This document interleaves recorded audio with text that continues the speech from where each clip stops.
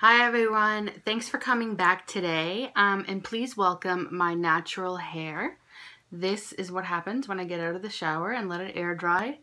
It's fantastic, I know, but she's here to stay. Okay, so today's video is all about the high-end makeup products that I never understood all the hype about. Like these are like cult favorites, things that people like, you know, got up in the middle of the night for or whatever to get to be the first ones to order it, you know, like those type of things. The things that were like always sold out and everyone loves. And then even now, you know, even if they've been out for a while, people still love them. And yeah, they're just, I don't know, I just didn't really like them. So let's just get started. So the first one is the Naked Basics. I've seen this a lot because I've watched people do declutters and like so many people have it. And whenever I see someone pull it out and they open it and they're like, and then I'm waiting for them to say, don't want this, but they're always like, I love this. And I'm like, but why? Oh, by the way, these are just my opinions. So yeah, all of this stuff is just why I don't want it. So don't take offense. But anyways, so yeah, it's just so boring. I personally don't want a palette or a yeah, I guess a palette that just has transition shades pretty much. Like I would never make a look out of just that. And I just don't want a whole thing of transition shades. I just already have transition shades and I don't mind pulling from multiple palettes at all because I'd rather just use what I have than like go out and buy something specifically for transition. So that just, so Naked Basics, Naked Basics 2, Ultimate Basics, like I just don't understand the hype at all and I would never purchase them. Also is the Naked One, the Urban Decay Naked One. So I had gotten into makeup after the whole Naked One craze. So I got into makeup around Naked 3 phase and I got the Naked 3, but Naked 1, again in these declutters, people are like, oh, such a beautiful palette. I don't use it, but I want to bring it out more. Like it's so good. And I just think it's boring. I don't understand. Like even now I wouldn't want to buy it because it's just, I don't know. It's just boring to me. But I mean, that's just my opinion. You might not find it boring, but I just never understood. Every time I look at it, I'm like, nah. Okay, next is a makeup product in general, and people are not going to understand this. I just don't understand why people are so in love with highlighters. Okay, don't shoot me, okay? Don't shoot me. I just feel like if you have one that looks beautiful on you, why do you need more than just that one? You know what I mean? People have like so many highlighters and they're all in different colors and I just don't understand it. Like I have one and I don't even really use it that much. I don't know. Like I like highlighter, I guess, but it's just not one of my favorite products and I just don't understand why people need like 15 highlighters in all different shades. Like how do you even use those? You know, like how do you use one up or even decide in the morning what you're going to put on? It just seems like so complicated to me and I'm not into the hype. Not at all. Okay, another one is the Anastasia brow products. So I did buy the Brow Wiz, like not when it first came out, but I did try it once. I had a Sephora gift card, I think. I tried it and it was good, but it's an eyebrow pencil. Like I don't think it's anything revolutionary. And I know that now there's a bunch of drugstore products that are very similar to all Anastasia products. They've all been duped by other cheaper brands, right? So, but at the time, there wasn't a lot of brow products besides Anastasia. And then people love the Dip Brow and the other one with the, I don't know, it's like the thicker tip. I just never really understood it. Like I don't want to pay $26 for a crayon to fill in my eyebrows when literally eyeshadow does the same thing. I'm sure you have an eyeshadow in your collection that matches your eyebrows. So I never understood that.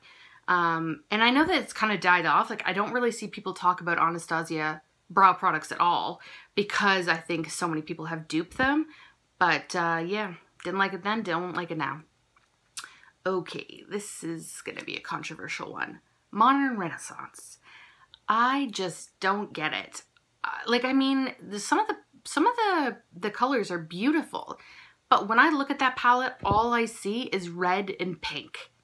And I just, that's all I see. And I just can't get my head around the other shades because they're just, I feel like, very basic shades that you can get in a lot of different palettes, but there's a pink and a red. And I would probably never use a red, and I don't like pink on my either. So I guess I just thought, oh no, this isn't for me. But I don't know, I guess I wasn't into it. So I was kind of confused that it's like a cult favorite because I just wasn't sure what made it different than a bunch of other things. Like, for instance, I love the Subculture. I thought that that was really nice, but I took it back because I thought the quality was shit. But I don't know, I like that one, just not the Modern Renaissance. I even borrowed it for my sister-in-law just to see like what all the hype was about. Still didn't really like it. Shape Tape. This confuses me because people were like going nuts for Shape Tape when it's a concealer. Like, I get that it was a good concealer, but before it even came out, you didn't know that it was a good concealer. So why was everyone going batshit crazy? And then, like, have you ever heard of someone, like a bunch of people going nuts over a concealer that was coming out? Like, this was sold out for so long, you couldn't find it anywhere. And I'm sure it's good, but I just didn't understand why people were going crazy over it, because I'm sure we all have some other kind of concealer in our makeup collection that is good enough. So I just don't understand like why everyone got so excited about a concealer. And I know that it was either people who love it or people hate it, but everyone was just so excited for the launch of it. And that just confuses me, like boggles my mind.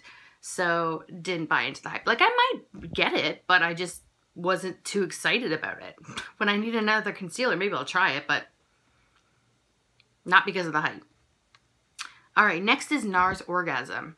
People, when I see declutter videos, people keep Orgasm, but I never really see people use Orgasm. It's like they keep it because it's a cult favorite.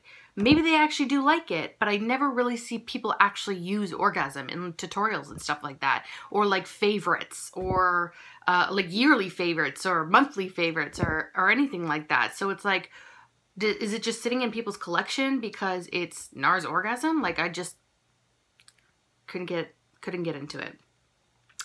Okay, this isn't high-end, but it's about the same price as high-end, so I'm going to mention it. And that's Mary Luminizer. I know people say that this is a beautiful highlight, and I think Mary Luminizer was like one of the first highlighters that came out, like before, you know, everything with highlighters is now available. If you want blue, pink, yellow, brown, whatever, black, you can get them. But I don't know, I just didn't really, it just looked like a nice highlighter to me, but I just wasn't like drawn to it. Maybe because I don't really like highlighters. I don't know. Just don't understand the hype, and I'm not about to shell out $30 for a highlighter when honestly I just use eyeshadow most of the time. Eyeshadow does the same thing. It literally, I think, is the same product. So I'm not sure. Okay, and the next one is Benefit brow products. So Benefit has like this whole line of brow products, and they like relaunched them and repackaged them and had all these influencers with the launch, and I don't really understand. Like, I don't know, I guess it's just what's revolutionary about Benefit's brow products when like Anastasia brow products everyone was going nuts over, and they're like pretty much the same thing.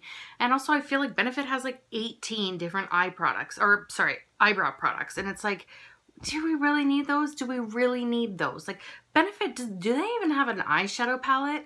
Like, you're not giving us eyeshadow palettes. Okay, I'm not buying Benefit because it's not cruelty free, but I'm just saying, you're not giving people eyeshadow palettes, but you're giving people 15 different options to do their brows. Like, it just doesn't, no. So no for me. And the last one that I have is Benefit's Box Blushes. Whenever I see these, I'm like, that's the worst friggin' packaging every time.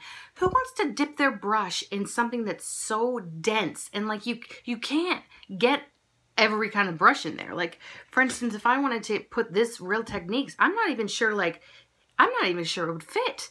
You know, it might fit, but like, can you like swirl it, or like, do you just have to dip it? I don't know. The whole box, like, why are they in a box? And why do you still give them with that stupid brush that no one ever uses? It is the dumbest shape, and it is so scratchy. It is not good quality at all. Oh, don't understand it. Like, maybe they're good products, but just put them in different packaging. That's just my gripe. But anyways, I know people love those box blushes, but I also don't really understand the hype about blushes because they're blushes. I don't know. I guess it's just me. I go crazy over like eyeshadow palettes